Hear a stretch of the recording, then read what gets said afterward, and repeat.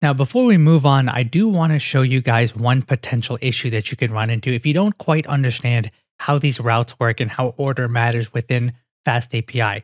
So what I'm going to do is I'm just going to create a dummy route, and you guys don't need to follow along on this. It's just a quick little demonstration. And I'm just going to make this another GET request or handler for a GET request. And then this one's going to be posts/latest. So what this will do is when the user sends a request, a GET request to this specific path, latest path, we're going to grab whatever the latest post is. And so here I'll just say def get latest post.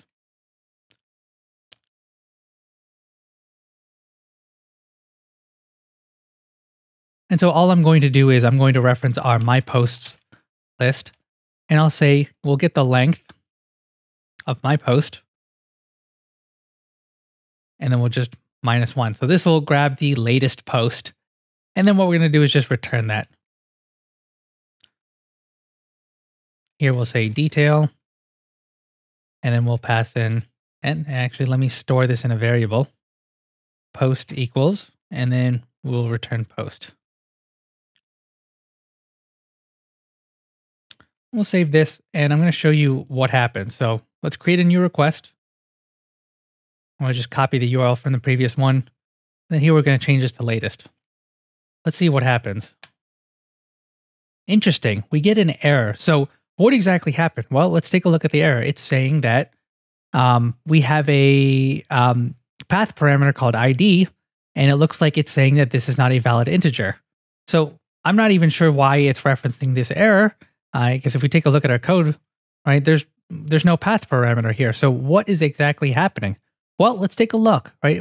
Our request looks like this. So it's going to /post/latest. So when we send this request, what's going to happen is that we're going to start all the way at the top, and Fast API is going to go through the list of all of our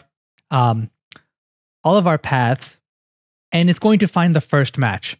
So we have one at just the root URL, so it's not going to match that. We have one at /posts. It's once again not going to match that. This one is for a post request, so it's not going to match that because we sent a GET request. But then something interesting happens here when we get to this GET request.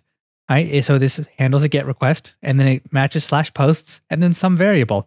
So technically, that variable could be latest. You see the issue that we're running into? Because there's no way for Fast API to know that that route was meant for, that request was meant for this specific path.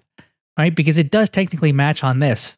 And then what happens is, since it matches on this route, it then tries to perform validation on ID, which is, in this case, it's going to end up being latest. And then it's going to throw an error because latest can't be converted to an integer. And so this is the example of where order matters. So you have to be careful when you structure your API, especially with your paths and your URLs. You want to make sure that you don't run into this type of issue. So, one thing in this case you could do is just move this up. That would fix the issue, because now if you save this and then run this, right, it works. And if you try to reference a specific ID, that's going to work as well.